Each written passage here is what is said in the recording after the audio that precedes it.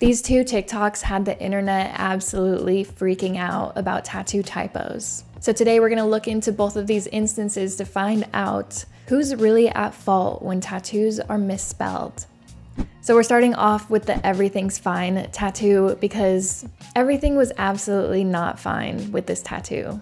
And honestly, when I first watched this video, I couldn't figure out what was wrong. And initially I thought it was a problem with the apostrophe. But after watching it a few more times, I realized there's a missing Y in the word everything. So this tattoo says everything's fine. And the tattoo artist clearly is just fully in shock. And you can really tell that his heart sank in that moment. Meanwhile, these girls just think it's like the funniest thing that's ever happened. But this tattoo artist is dreading the reality of this experience. I can imagine he just feels this sinking pit in his stomach because the tattoo is fully done, the second skin is already on it. There's really no going back now.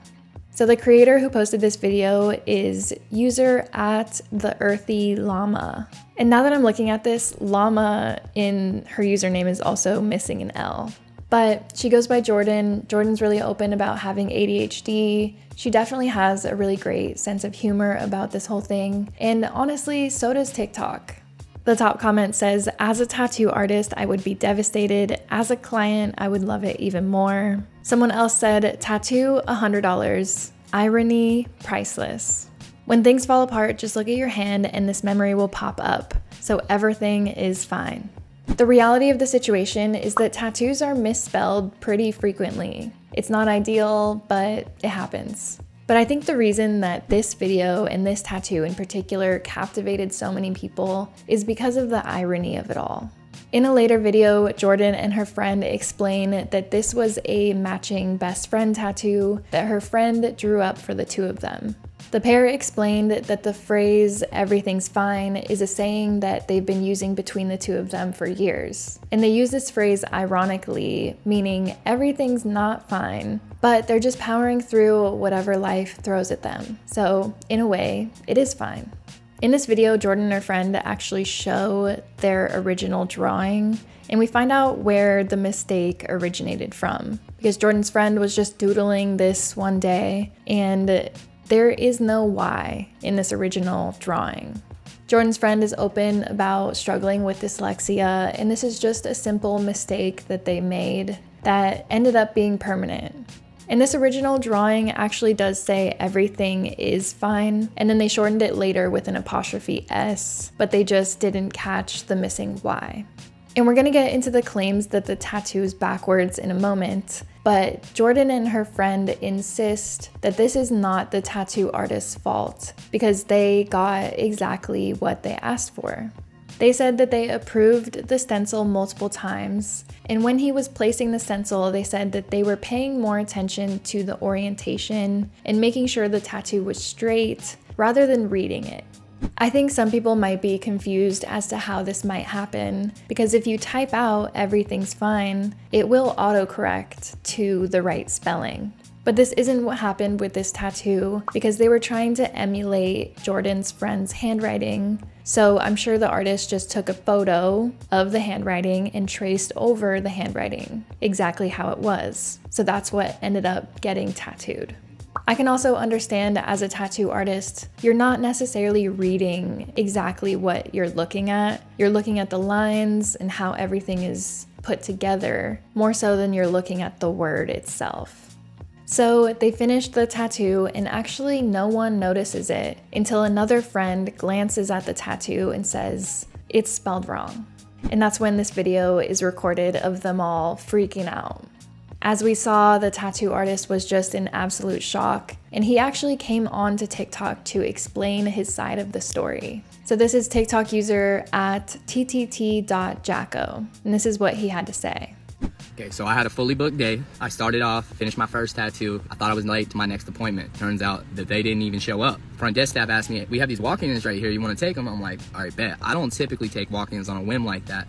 It's no excuse. I got 2 children. My second was born about a month ago. I'm kind of shot out. I'm tired, all right? You feel me? It's not an excuse whatsoever. I'm chasing this bitch up, got it zoomed in on the iPad, not really paying attention. When I stencil it onto her, mind you, you're where I'm at, and it's reading towards her, so I'm looking at it upside down and backwards. I'm making sure that it's straight on her hand. I'm not like reading it. Same as when I'm tattooing it. I'm, you know, in there making sure lines are saturated and straight. I'm not like reading it. Should have been, definitely should have been. So I get through the tattoo, make sure it's all crisp because it's on her hand and everything. She shows it to her homegirl. She's like, hey, look, what do you think? Did it not whoop-de-woo? She goes, it's backwards. I'm like, at first, I'm like, that's gotta be a joke. But then they're both like, oh my God. I look at it, about have a internal meltdown, existential crisis. Turns out she was happy. She liked the tattoo better. It's been pretty good exposure. The tattoo was supposed to be a reference to the fact that it's always up. Funny enough, the tattoo got up, but ended up being better that way.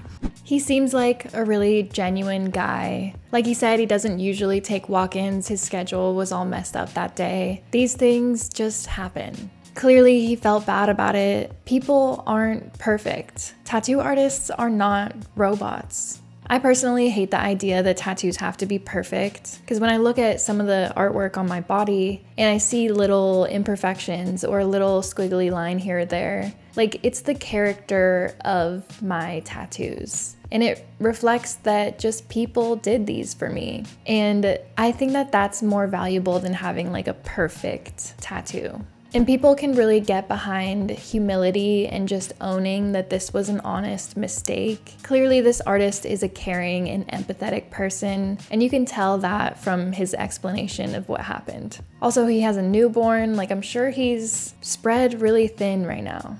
One of the comments though says, wait, so it's backwards and missing the Y?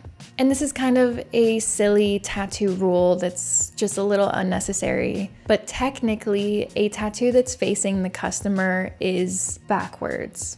And I don't think that he meant to say backwards. I think he meant to say misspelled, but some people might see this tattoo and say that it is backwards. A cross tattoo is the best way to explain this. So if you get a cross on your wrist right here, and when my arm is up and it's facing me, the cross is right side up. But when my arm is down, the cross is upside down or backwards. Tattoo artists may encourage you to think about how the tattoo will look the majority of the time. And when you're majority standing, your arms are at your sides. So it will technically be upside down.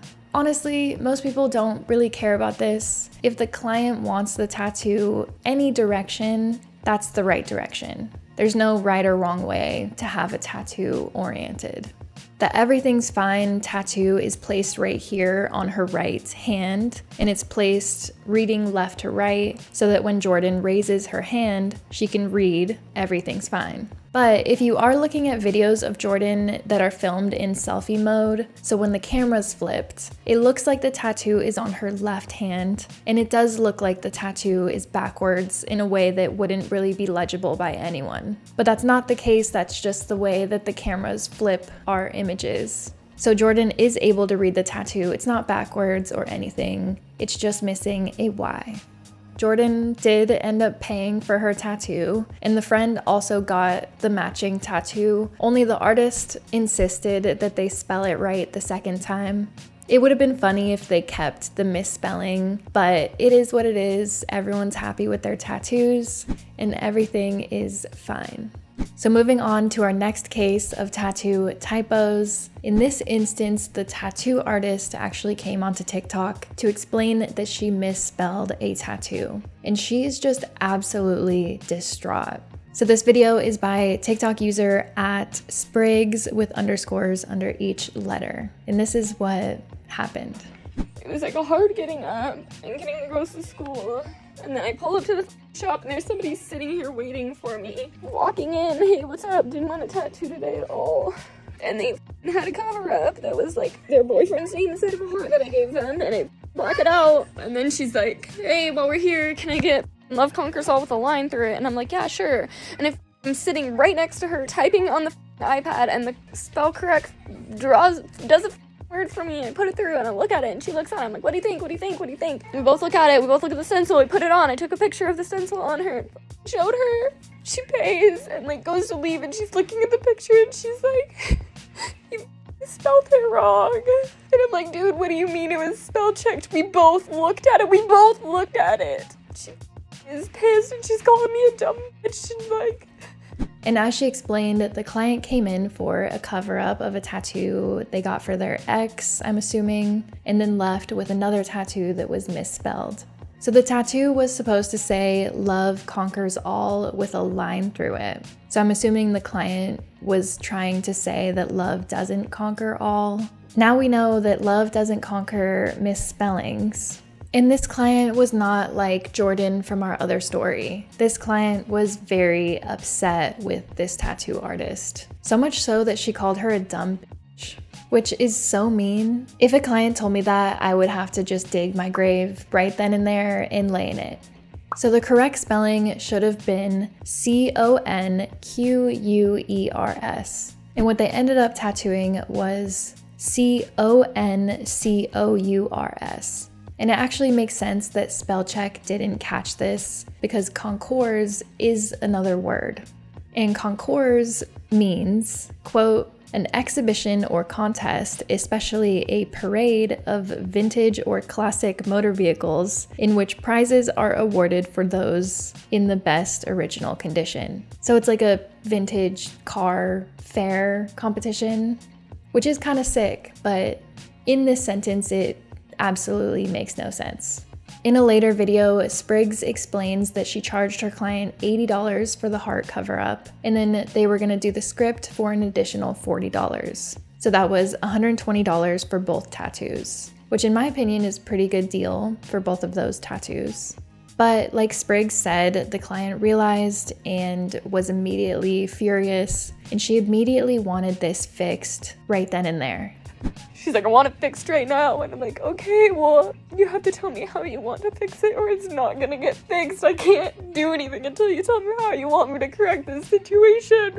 And like, her son was here and like, I'm giving him juice and like, my daughter's here because I wasn't gonna tattoo today. And like, she wants my attention. I hate when I do this. It's only happened a couple times. And I want to give her all her money back. But at the same time, like, you signed paperwork that says I'm not responsible for misspelled words.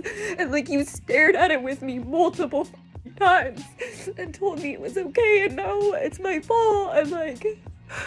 This whole situation is such a bummer, and they did go through with fixing the tattoo that day. I don't think they should have done this, but this is something that sucks about walk-in tattoos or like spontaneous tattoos. Your client wants it right then and there. They don't want to wait a day, they don't want to wait a week, they want it to be done in that moment, even if it would be better to come back later. So Spriggs ended up tattooing some skin tone over the O and the U to make it look like a U and an E. And they were easily able to change the C into a Q.